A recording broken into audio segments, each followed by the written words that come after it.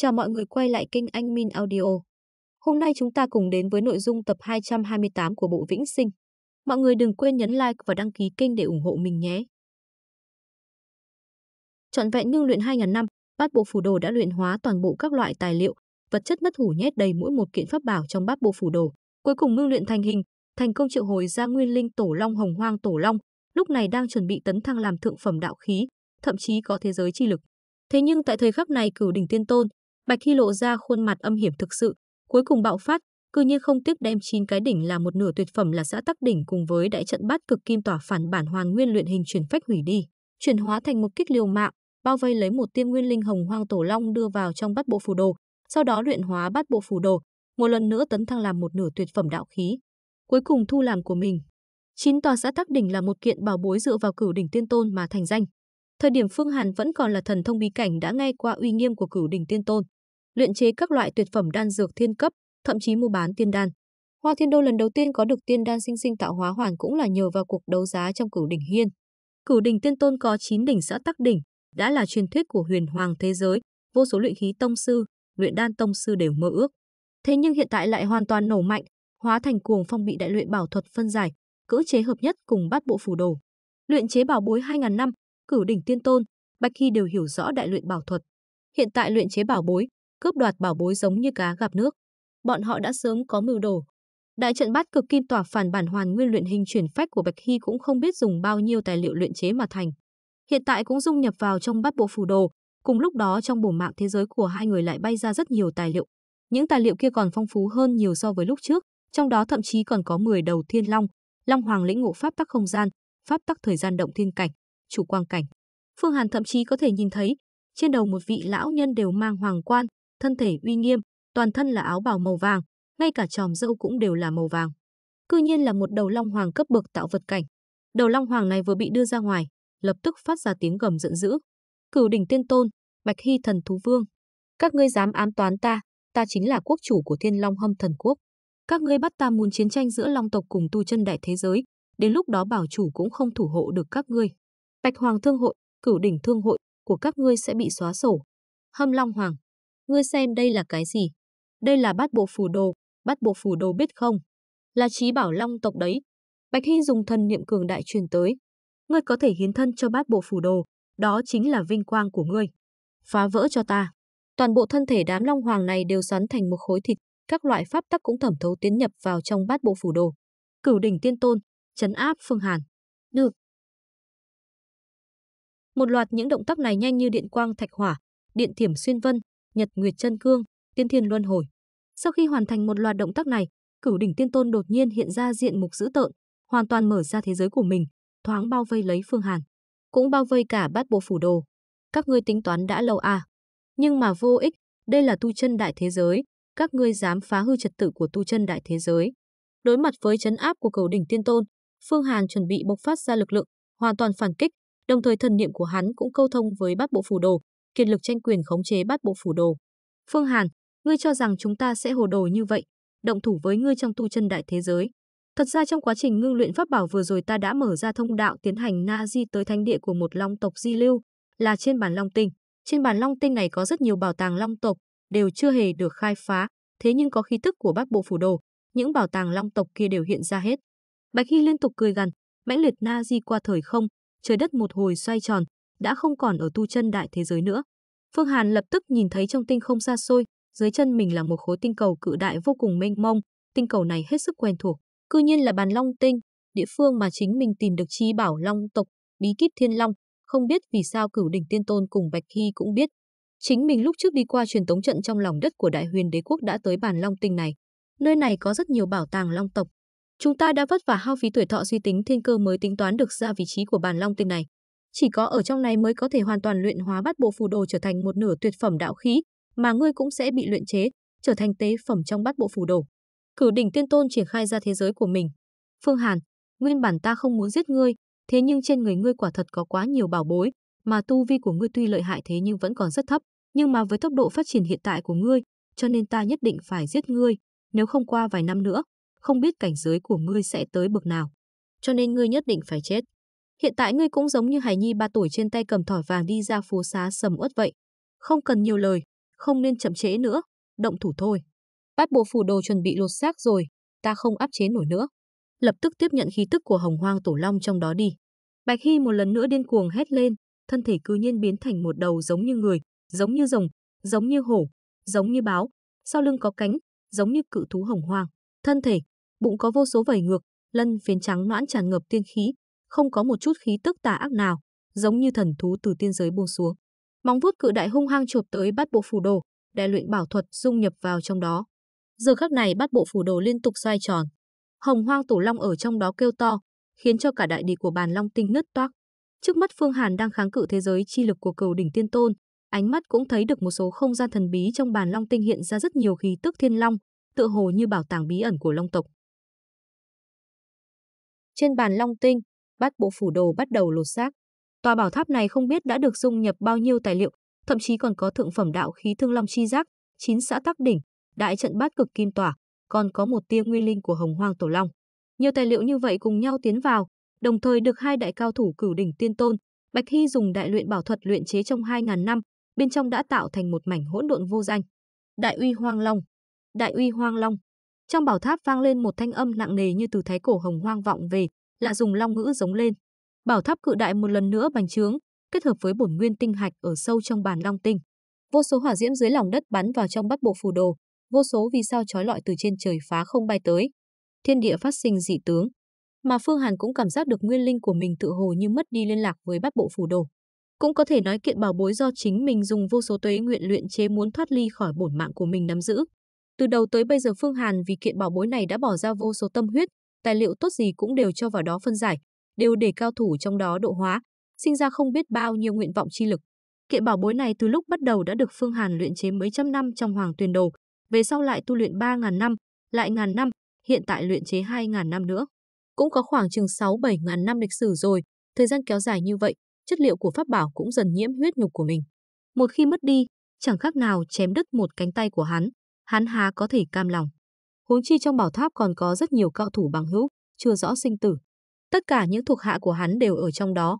Thiên địa kịch độc, giết. Đôi cánh thủy hỏa sau lưng Phương Hàn vỗ lên, thân thể lại biến mất. Hắn đối với cách khống chế pháp tắc không gian đã lâu hỏa thuần thanh, thậm chí còn áp chế cả thế giới chi lực của Cửu Đỉnh Tiên Tôn xuống. Tay hắn tạo thành chảo hình kỳ quái, móc ra bên ngoài, móng vuốt bộc phát ra từng đạo vân khí trong suốt. Vân khí này chỉ cần dính một chút lên không gian chung quanh, tất cả không gian bắt đầu bị hòa tan thành từng đoàn không gian đặc quánh, không gian như bị nấu cháo vậy, bắt đầu bị hòa tan. Đầu lâu của Cửu Đỉnh Tiên Tôn cũng bị cỗ kịch độc chi khí này bao trùm, không ngờ cũng bắt đầu bị hòa tan. Cửu Đỉnh Tiên Tôn vội vàng lắc đầu, thoát ly khỏi bản thể, sau đó cố dùng sức vẫy, một lần nữa ngưng tụ thành một cái đầu mới. Cùng lúc đó trên thân thể hắn xuất hiện một tầng màng sáng do thế giới chi lực ngưng kết thành, đại kịch độc thuật ăn mòn tới, tuy có thể gọt sạch một màng hơi mỏng này, thế nhưng lại không thể hoàn toàn tiếp xúc được với thân thể hắn. Đại kịch độc thuật tuy hung hãn, sau khi được Phương Hàn luyện chế lại một lần đã biến thành vô sắc vô hình, có thể ăn mòn thế giới, nhưng mà đối mặt với cao thủ như Cửu Đỉnh Tiên Tôn cũng chỉ có thể chậm rãi ăn mòn. Cho dù Cửu Đỉnh Tiên Tôn không phản kháng để Phương Hàn luyện hóa cũng cần tối thiểu mấy ngàn năm. Cho nên trong lúc ra đấu này, chỉ hủy diệt được một tầng thế giới chi lực cũng không có là gì. Phương Hàn, ta đã sớm biết đại kịch độc thuật của ngươi hung hãn, có thể hòa tan thế giới, bất quá ta cho ngươi hòa tan, để xem ngươi hòa tan được bao nhiêu. Cửu Đỉnh Tiên Tôn ngưng kết thành tấm màng thế giới chi lực, cũng không hề ngại tổn hại mà bước ra, giống như long hành hổ bộ, khí thế cực thịnh đánh tới một quyền. Cửu Đỉnh Chấn Sơn Hà, xã tắc nắm càn khôn, ăn của ta một chiêu, phá vỡ sơn hà. Phương Hàn cũng cảm giác được lực lượng của đại kịch độc thuật không ngừng bị oanh mở, tuy có thể xé rách được không ít thế giới chi lực mà bổ sung, thế nhưng cũng chỉ như muối bỏ biển. Thế nhưng hắn vẫn không hề tỏ ra yếu thế, một lần nữa thúc giục luân hồi chi bàn, đập ra một quyền, lập tức đánh cho quyền đầu của Cửu Đỉnh Tiên Tôn nổ mạnh. Thế giới thành tiên thiên, vạn thú rít gào. Đại thế giới thuật. Khi Phương Hàn đánh lui Cửu Đỉnh Tiên Tôn, trên đầu hắn lập tức xuất hiện một cự trảo, một lần nữa buông xuống, thế giới chi lực càng thêm ngưng kết. Tạo vật chi khí của Phương Hàn căn bản không cách nào ngăn cản, bị cự trảo bạch sắc này nắm lấy, móng vuốt cự đại thậm chí đã đâm vào trong thân thể. Bạch Hy xuất thủ. Một khi xuất thủ liền thi triển đại thế giới thuật, một thần thông trong 3000 đại đạo. Hơn nữa lực lượng của Bạch Hy hoàn toàn đột phá 1 triệu đến 2 triệu, 3 triệu, hoàn toàn có thể phá vỡ tinh cầu, luyện hóa hàng tinh. Chiến tiên Bắc Thiên Đan. Phương Hàn bị cự trảo bạch sắc bắt, cũng không hề lúng túng, hoang thần chi thi trong cơ thể bắn ra một viên đan dược cự đại, trực tiếp hòa tan trong cơ thể. Viên đan dược này chính là một viên thượng phẩm tiên đan. Khoảng chừng to cỡ quả dưa hấu, trong đan dược thấp thoáng xuất hiện bóng dáng của một vị tiên nhân đang không ngừng luyện tập các loại võ đạo, dường như muốn chém tới thiên không, trực tiếp chém nát thiên địa. Đây là loại đan dược cùng loại với phong ma giảm thọ đan. Đan dược này làm hao tổn tuổi thọ, kích phát tiềm lực bản thân, thiếu đốt huyết nhục, bộc phát ra sức chiến đấu siêu cường. Nhưng mà chiến tiên Bắc Thiên đan còn lợi hại hơn cả phong ma giảm thọ đan. Một khi nuốt vào phải tiêu hao 8.800 năm tuổi thọ. Thế nhưng sức bạo phát lại vô cùng hung hãn. Ngẫm lại hai chữ Bắc Thiên này cũng đủ chứng minh đan dược này ẩn chứa khí thế to lớn, thiên địa vô song. Dược lực của chiến tiên Bắc Thiên đan trong cơ thể Phương Hàn hoàn toàn phát huy ra, mỗi một tấc huyết nhục của Phương Hàn đều bắt đầu điên cuồng, lại biến thành một vị pháp tướng có 3.000 cánh tay, 3.000 con mắt, trên đỉnh đầu có 5 gương mặt cổ quái. Mỗi một cánh tay của hắn đều tạo thành nắm tay khuếch trương ra ngoài, muốn chém nát thiên không. Một tiếng nổ mạnh vang lên, cự trảo của Bạch Hy nắm được Phương Hàn lập tức bị nổ mạnh. Phương Hàn đứng thẳng, cư nhiên cao lớn như Bát Bộ Phù Đồ, đỉnh đầu đụng mây mù, độ cao của thân thể cư nhiên xuyên qua tầng thiên cương đại khí của Bàn Long Tinh. Chúng ta phân ra một bộ phận tinh thần liên thủ luyện hóa Bát Bộ Phù Đồ, nhanh chóng giết hắn. Dù sao cảnh giới của tên Phương Hàn này cũng quá thấp, cho dù có phục dụng tiên đan chiến thiên bắc, cũng không đối kháng được với chúng ta. Thế giới của hai người hợp nhất. Bạch Hy trông thấy một màn này, nụ cười trên mặt càng thêm âm trầm. Hắn biến thành thân hình thần thú, cũng bành trướng lên. Thế giới bổn mạng của mình hướng tới dung hợp cùng Cửu Đỉnh Tiên Tôn. Cùng lúc đó Cửu Đỉnh Tiên Tôn cũng thúc giục thế giới của mình dung hợp với Bạch Hy. Thời điểm hai thế giới dung hợp, trên bầu trời xuất hiện từng đạo hào quang thải hồng, thụy khí xuất hiện, cả Bàn Long Tinh tựa như bị thu vào trong thế giới của hai người. Tại thời khắc này Cửu Đỉnh Tiên Tôn, Bạch Hy tựa hồ như đã trở thành một người, phun ra một đạo nguyên khí kích xạ lên thân Bát Bộ Phù Đồ đang lột xác. Lập tức Bát Bộ Phù Đồ cư nhiên bắt đầu thu nhỏ lại, nhưng mà lực lượng lại càng mạnh, vô tận khí tức Hồng Hoang Tổ Long truyền ra, phóng tới bốn phương tám hướng, hoàn toàn đem bao phủ lấy Bàn Long Tinh cực đại. Đại địa của Bàn Long Tinh rốt cuộc bị nứt toác, sâu trong lòng đất có rất nhiều trứng rồng. Hai cốt của rồng đều bắt đầu bay ra, tiến nhập vào trong Bát Bộ Phù Đồ. Trong nháy mắt Phương Hàn thấy được hơn vạn quả trứng rồng bay ra từ trong lòng đất, có lớn có nhỏ, trong đó thậm chí còn có quả trứng lớn cỡ quả núi, trên mặt cư nhiên xuất hiện màu sắc thất thải. Trứng còn sót lại của thất thải thần long. Đáng tiếc lúc đầu ta tới Bàn Long Tinh thời gian lại quá ngắn, không thể cẩn thận thăm dò một phen. Bàn Long Tinh này thật huyền bí, cư nhiên có thứ tốt bực này. Phương Hàn thấy một màn như vậy, trong lòng cũng dâng lên cảm giác hối hận. Trấn áp. Sau khi Cửu Đỉnh Tiên Tôn cùng Bạch Hy dung hợp thành một thể, pháp lực câu thông, pháp ra lực lượng hoàn toàn siêu việt hơn Phương Hàn, toàn bộ thế giới biến sắc. Tại chung quanh Bàn Long Tinh, có một số tinh cầu tại phạm vi mấy trăm triệu dặm đều tụ lại, hóa thành một thủ trưởng cự đại hung hăng oanh kích về phía Phương Hàn. Đây là lực lượng di tinh, luyện tinh. Giờ khắc này Bạch Hy, Cửu Đỉnh Tiên Tôn đã hợp thể. Trên Bàn Long Tinh có vô số bảo tàng đều xuất hiện, dung hợp tiến vào trong Bát Bộ Phù Đồ. Mà Phương Hàn một lần nữa bị trấn áp. Bát Bộ Phù Đồ đã tới thời điểm biến hóa mấu chốt. Hết thảy phát sinh trong nháy mắt, căn bản không kịp phản ứng. Phương Hàn cũng cảm giác được dược lực bành trướng của chiến tiên Bắc Thiên đan đều bị thế giới chi lực áp chế. Trên Bàn Long Tinh có không biết bao nhiêu bảo bối của Long tộc đều bay lên, bị hút vào bên trong Bát Bộ Phù Đồ. Cuối cùng một viên tinh thần chi hạch vô cùng sáng chói lớn như ngọn núi, phát ra tinh mang vạn trượng bay ra khỏi Bàn Long Tinh, cũng phóng vào trong Bát Bộ Phù Đồ. Bàn Long Tinh còn lớn gấp mấy trăm lần so với Long Mộc Tinh, cho nên lực lượng của tinh thần chi hạch cũng phi thường to lớn. Đồng dạng, trong tinh không mênh mông, nếu như Bàn Long Tinh là một quả dưa hấu, vậy Long Mộc Tinh chỉ là một hạt vừng. Có thể thấy được lực lượng của hai đại tinh cầu chênh lệch, như vậy lực lượng của Bàn Long Tinh hùng hồn cỡ nào. Tinh thần chi hạch phóng vào trong Bát Bộ Phù Đồ, lập tức Bàn Long Tinh tựa như mất đi tất cả linh khí, bắt đầu khô kiệt, đại địa tan vỡ, từng ngọn núi dòng sông đều mất đi dẫn lực, bay vào giữa hư không. Mà Bát Bộ Phù Đồ lại tiếp tục thu nhỏ lại, trong đó xuất hiện biến hóa nghiêng trời lệch đất, tại đỉnh của phù đồ đột nhiên phóng đại ra thứ ánh sáng gì đó, tựa hồ như một viên xá lợi được ngưng tụ thành, phát ra ánh sáng rực rỡ, trong đó còn ẩn chứa nguyên linh khí của Hồng Hoang Tổ Long. Xá lợi du tẩu bất định, từng tấc quang mang của xá lợi lại xâm lấn vào trong Bát Bộ Phù Đồ. Long Châu Chí Tôn, chính là Long Châu Chí Tôn. Ha ha ha ha ha, Bát Bộ Phù Đồ cư nhiên ngưng tụ thành Long Châu Chí Tôn, chỉ bằng viên Long Châu này đã đủ sinh ra uy áp trời sinh đối với Long tộc. Cho dù Long tộc cao hơn chúng ta 1-2 cảnh giới, đụng phải viên Long Châu này, lực lượng trong huyết mạch cũng hạ thấp 5 thành. Nhanh, Bát Bộ Phù Đồ đã tới thời khắc biến hóa cuối cùng, chuẩn bị tiến vào thôi. Để cho hai người chúng ta đồng thời luyện hóa, nhờ vào lực lượng của nó mà tấn chức, đồng thời tìm được kiện chí bảo Long tộc một nửa tuyệt phẩm đạo khí này là có thể tung hoành long giới, cướp đoạt vô tận tài phú. Chúng ta tấn thăng đến hỗn động cảnh, sau đó giết chết Phương Hàn này cũng dễ như trở bàn tay thôi. Bạch Hy cuồng tiếu, thanh âm truyền ra khỏi 9 tầng trời. Đúng là si tâm vọng tưởng, muốn giết chết ta. Tuyệt chiêu của ta không phải các ngươi có thể tưởng tượng được đâu. Thanh âm của Phương Hàn thoáng cái trở nên quỷ dị, vang vọng trong hư vô mờ mịt. Thế nhưng trong thân thể hắn lại thiêu đốt lên một cỗ hỏa diễm tuổi thọ. Thời khắc quan trọng nhất hắn thi triển ra tiểu túc mệnh thuật. Lúc này đây hắn trọn vẹn thiêu đốt 30 vạn năm tinh hoa tuổi thọ. Lần này Phương Hàn hoàn toàn bất chấp tất cả, cướp đoạt quyền khống chế Bát Bộ Phù Đồ, bằng không để Cửu Đỉnh Tiên Tôn Bạch Hy cướp lấy quyền khống chế Bát Bộ Phù Đồ, sau đó hậu quả thiết tưởng không chịu nổi. Hiện tại Bát Bộ Phù Đồ đã không phải là thượng phẩm đạo khí nữa mà là một nửa tuyệt phẩm đạo khí, nếu như một khi lột xác thành công lực lượng sẽ hoàn toàn áp đảo Hắc Đế Trừ Tịch Phiên, Viêm Đế Hỏa Long Đỉnh. Hơn nữa còn là bảo bối bổn mạng của Phương Hàn, từ đầu tới đuôi đều đã dung nhập tâm huyết của hắn, được hắn chỉ huy như cánh tay vậy, càng trọng yếu hơn là có thể dung nhập cùng với thân thể, hợp nhất cùng huyết nhục, tăng cường lực bạo phát cho thân thể, chính thức có thể tàn sát trời xanh. Hiện tại Phương Hàn có khoảng chừng 49 vạn năm tuổi thọ, vừa rồi phục dụng Chiến Tiên Bắc Thiên Đan đã dùng mất 8 vạn năm. Lúc này thúc dục tiểu túc mệnh thuật lại thiêu đốt 30 vạn năm, quả thực giờ chỉ còn lại 10 vạn năm, so ra còn kém cao thủ động thiên cảnh đỉnh phong. Nhưng mà chỉ cần cướp đoạt được Bát Bộ Phù Đồ, tiếp nhận khí tức khổng lồ do nó lột xác sinh ra, nguyên linh hồng hoang tổ long, tu vi cũng sẽ đột tiến, tuổi thọ cũng có thể bổ sung trở lại, thậm chí còn tăng thêm, đột phá bình cảnh cũng nói không chừng. Phải biết rằng Bát Bộ Phù Đồ này không biết dung nhập bao nhiêu bảo bối rồi. 30 vạn năm tuổi thọ trong nháy mắt thiêu đốt, hơn nữa Phương Hàn còn dùng tiểu túc mệnh thuật thúc dục, uy lực sẽ lợi hại cỡ nào. Một cỗ số mệnh hỏa diễm mênh mông từ trên cơ thể Phương Hàn quét ngang ra, hừng hực bốc cháy, tất cả uy lực của pháp thuật đều tăng tốc, các loại thần thông bị tiểu túc mệnh thuật thôn phệ đều hiện ra trong đó, tổ mã cổ thần khí, đại tu di sơn vương quyền, linh lung đại la thiên. Từ khi Phương Hàn tu thành tiểu túc mệnh thuật đến nay không biết đã thôn phệ bao nhiêu thần thông thượng cổ, lạc ấn đều ở trong đó. Hiện tại đánh ra, trong thời không dày đặc rất nhiều thần thông đều giao thoa, vận chuyển lẫn nhau, được số mệnh lực dẫn đạo cư nhiên xuất hiện một loại dị tượng. Nắm tay đánh về phía Phương Hàn toàn bộ tan ra, mà bàn long tinh cự đại dưới chân đều sôi trào, núi đá, ruộng đất, cỏ cây sông ngòi, thương hải rừng rậm thoáng cái bốc hơi, cả tinh cầu dưới tác dụng của số mệnh lực thoáng cái bốc hơi, triệt triệt để biến thành bụi, không còn nửa điểm tàn lưu. Bàn long tinh cự đại tại thời khắc này không ngờ biến mất giữa các hành tinh trong vũ trụ, không có nửa điểm tàn lưu.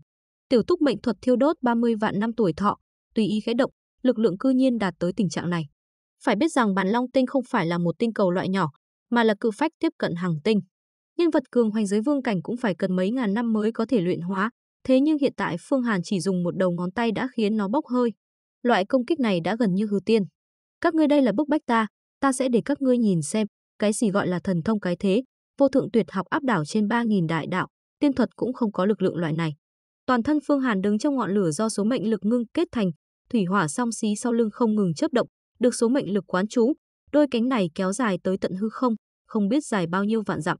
Mỗi một lần vỗ, rất nhiều ngôi sao bị phong bạo khiến cho run rẩy, có tinh hệ cư nhiên bay lệch quỹ đạo.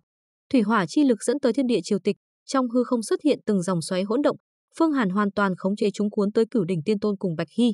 Không xong, đây là lực lượng gì? Thân thể do Bạch Hy, Cửu Đỉnh Tiên Tôn tổ hợp lại cảm nhận được lực lượng của Phương Hàn, thân thể lập tức run rẩy. Thế giới mà hai người chặt chẽ kết hợp đều có dấu hiệu sụp đổ, bọn họ tuyệt đối không ngờ một kẻ tạo vật cảnh cư nhiên có thể phát ra công kích khủng bố như thế. Ngưng luyện thế giới, không gian nhất thể, đại thế giới thuật, đại hộ thân thuật, kết hợp làm một, tiên pháp thượng giới, thủ hộ chi quang. Tại thời khắc này Bạch Hy đột nhiên đem thế giới của mình ra, hóa thành một đạo ánh sáng, bao chung quanh mình, đan vào nhau thành tấm hộ thuẫn dày đặc, cư nhiên lại có phần tương tự như đại hộ thân thuật. Thế nhưng còn có một loại tư vị đặc thù hơn so với đại hộ thân thuật. Đây cư nhiên là một loại tiên thuật. Đại thế giới thuật kết hợp lại với đại hộ thân thuật ngưng kết tạo ra một môn tiên thuật. Chỉ có tiên nhân thượng giới mới có thể tổ hợp 3000 đại đạo lại, tham ngộ huyền diệu trong đó biến thành tiên thuật. Như Phương Hàn, cho dù học xong đại thế giới thuật, đại hộ thân thuật cũng không thể tổ hợp lại, bởi vì không có được phương pháp tu luyện tiên thuật. Mỗi một loại tiên thuật đều có uy lực thập phần cường đại, siêu việt qua thời không, rung động vạn giới.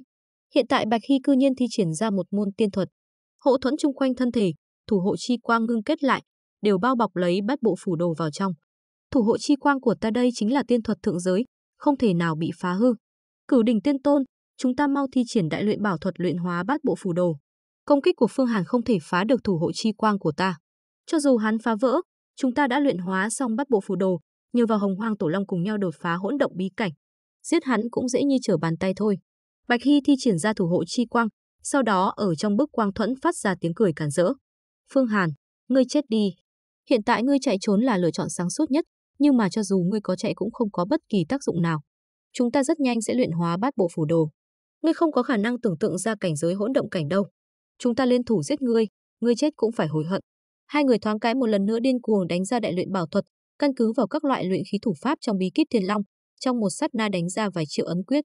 Bát Bộ Phù Đồ một lần nữa áp xúc, viên Long Châu Chí Tôn trên mặt cư nhiên hiện ra bóng dáng của hai người Bạch Hy cùng Cửu Đỉnh Tiên Tôn, tựa hồ như hai người chuẩn bị là chúa tể của kiện bảo bối này vậy. Thế nhưng ngay một khắc này, hai mắt Phương Hàn thoáng cái ngưng tụ, tại mi tâm xuất hiện một đôi mắt mở lớn, trong đó bắn ra ánh sáng, trong nháy mắt xuyên thủng thủ hộ chi quang. Không có bất kỳ người nào có thể ngăn cản được vận mệnh, cho dù tiên thật cũng không thể.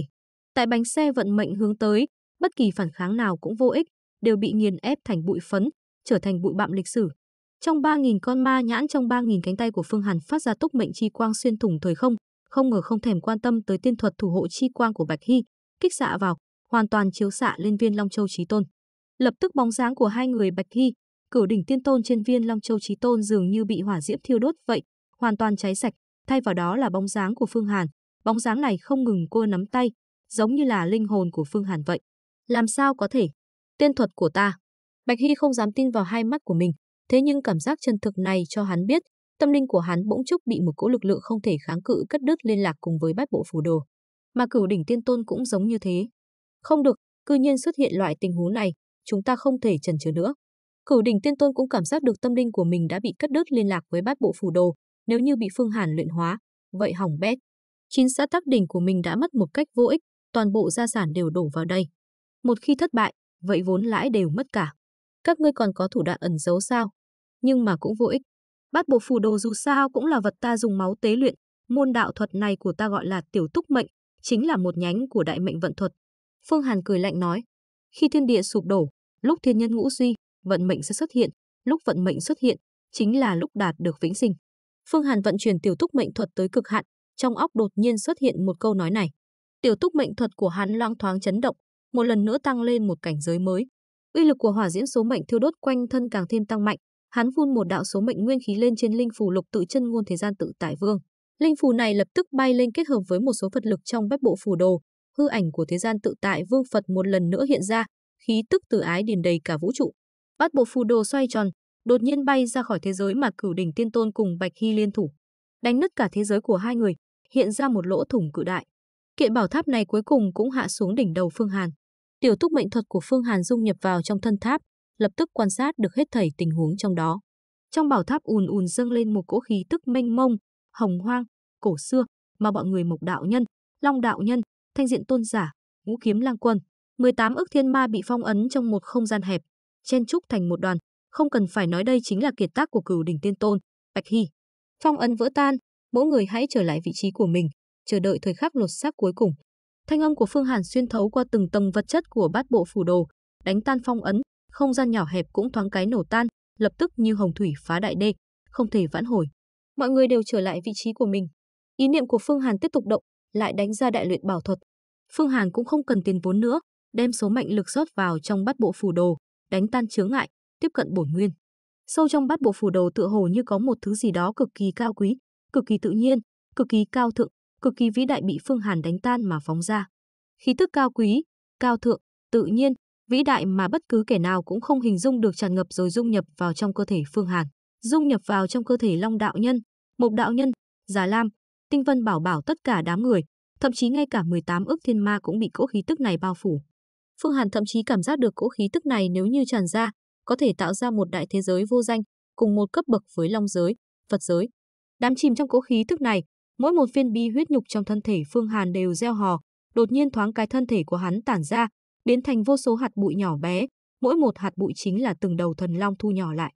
Nếu như lúc này có người nhìn tới sẽ phát hiện ra, Phương Hàn biến thành hàng tỷ viên bi hình thần long, thần thái đều bất đồng, có đầu phóng lên trời cao, có đầu cuộn tròn, uốn lượn, co lại thành một đoàn, lười nhác, có uy nghiêm. Tại thời khắc này Phương Hàn tựa hồ hóa thành chư thiên long tộc, không còn là mình nữa. Đến đây mình xin kết thúc nội dung của tập này. Cảm ơn mọi người đã xem hết video. Nếu thấy hay, đừng quên cho mình một like, một đăng ký kênh và để lại comment góp ý của mọi người nhé.